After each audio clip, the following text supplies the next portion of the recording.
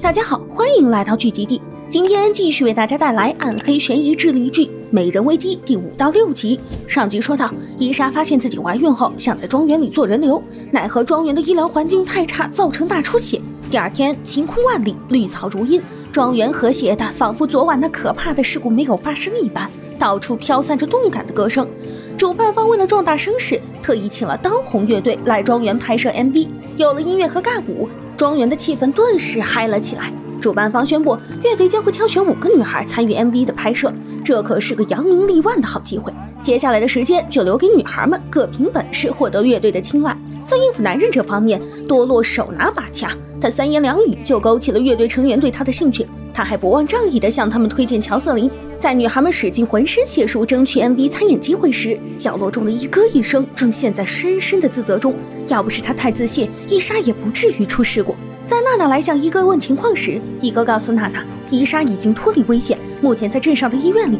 娜娜气不打一处来，这帮人凭什么像对待动物似的，在小破屋里做手术？他们的命也是命啊！部长那头可没这么人性化，他压根不在乎这帮女孩们的死活，他一心只想着怎么掩盖州长离奇死亡的丑闻。这时，一哥一声气呼呼地冲过来质问部长：“你到底来我家干啥？你一来，你政党最主要的竞争对手在1夜之间消失，保镖被肢解，化妆师不知所踪，连个没人住的小木屋都被烧了。”部长这一听，忍不住怀疑一哥的智商。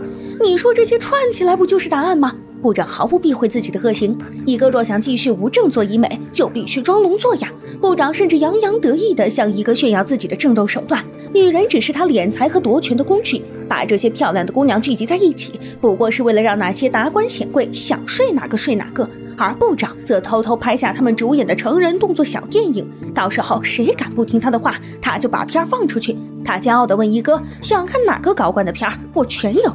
论变态，这位部长在整个反派圈里也是相当炸裂的。另一边，媒体大佬和康姐在远处满意地打量着多洛，在他们心中，多洛成为墨西哥小姐几乎是板上钉钉的事。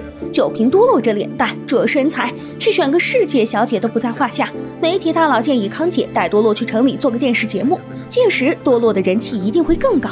不多时，几个酷 boy 已经选出了参演 MV 的5个女孩，毫无疑问，多洛必须入选。另外，莱斯和乔瑟琳也各占了1个名额。当晚，电视播放了选美小姐们的节目，连主持人都一致认为多洛赢的面最大。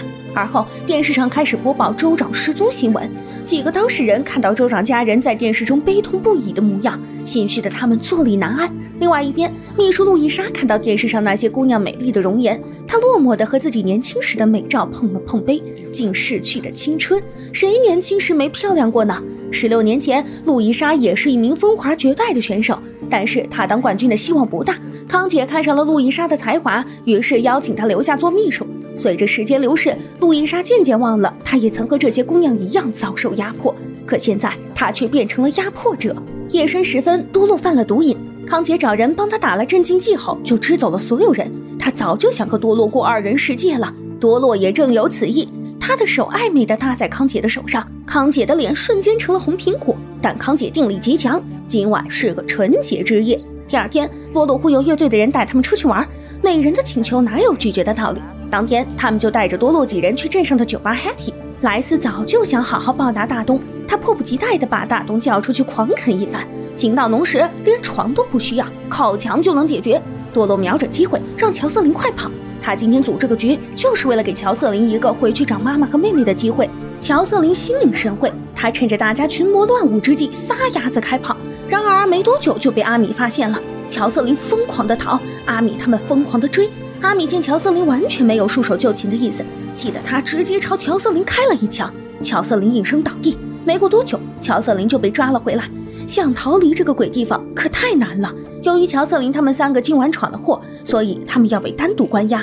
第二天，莱斯责怪大东抓回了乔瑟琳，大东也很无奈，他发誓自己站在女孩们这边，连娜娜房里的录像带都是他放的。但是大一个打工人实在身不由己，莱斯懒得听这些废话，看来想在这里找个能依靠的人根本就是痴心妄想。不一会儿，出院的伊莎找到多洛他们几个，原来他跟踪多洛拿到了记录州长死因的那盘录像带。伊莎是个为了赢不择手段的女人，有了这个秘密当筹码，她便能理直气壮地让多洛把冠军之位让给她。但多洛一身反骨，谁也别想威胁老娘。第二天，康姐带着多洛和娜娜去城里录节目，没有人想到这次出行会成为他们生命中的重大转折点。浪漫的雨天，欢乐的气氛，康姐难得放下架子陪多洛一起疯。然而，康姐一看到部长哥哥那丑恶的嘴脸，好心情瞬间一扫而光。部长打算等比赛一结束就把犯事的几个女孩交出去，但光交出他们还不够，因为没有人愿意听几个女娃娃误杀总统候选人的破事，最好找个替罪羊，编造充分的动机来满足喜欢阴谋论的普罗大众。他边阴森地讲着阴谋，边对康姐动手动脚。还好节目组的工作人员打断了他们，否则康姐就要忍受亲哥的咸猪手了。节目正式开始，多洛作为最有可能成为下一任墨西哥小姐的选手，她惊世骇俗的美貌足以征服所有观众，尤其再加上她犀利的发言和爽朗的性格，节目效果直接拉满。然而，就算她再优秀又能怎么样？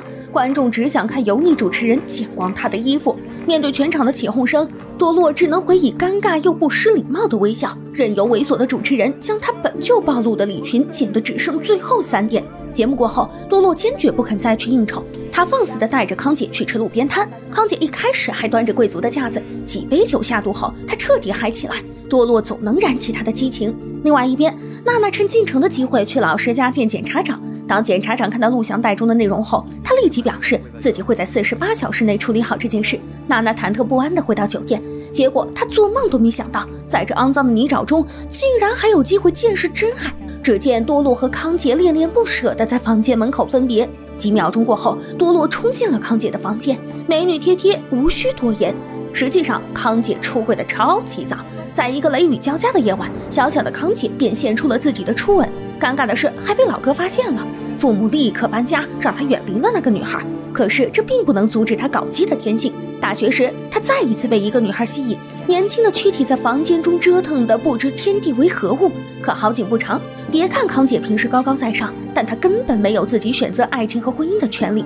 没过多久，她就被逼着嫁给了毫无感情基础的一哥一生。时间回到现在，州长的尸体在镇子的河里被发现，部长身为庄园的主人成了头号嫌疑人。然而部长面对官员们的施压并不慌张，他淡定地让手下播放在座各位的18+小电影，那9曲18弯的销魂声立刻让刚才耀武喝六的几人尴尬地变了脸色。部长不慌不忙地表示，在比赛结束后会给你们一个交代，若你们不想被全国欣赏和选美小姐滚床单的模样，就乖乖听话。部长这招真是绝了。画面一转，康姐和多洛经过了满足的一夜后睡得正香，两个美女一睁眼就看到这令人毛骨悚然的画面，实在是太有冲击力了。部长冷冷地质问妹妹，你知道昨晚你在这风流快活的时候，女老师去见了谁吗？他给康姐15分钟时间收拾，而此刻女老师娜娜已经被押到部长车上。娜娜万万没想到，昨天她给检察长的录像带竟然落到了部长手里。究竟是老师还是检察长出卖了娜娜？各位小伙伴觉得女孩们能否逃脱魔鬼的掌控呢？好了，今天的解说就到这里，希望大家多多点赞支持，记得订阅剧集地频道，我们下期再见。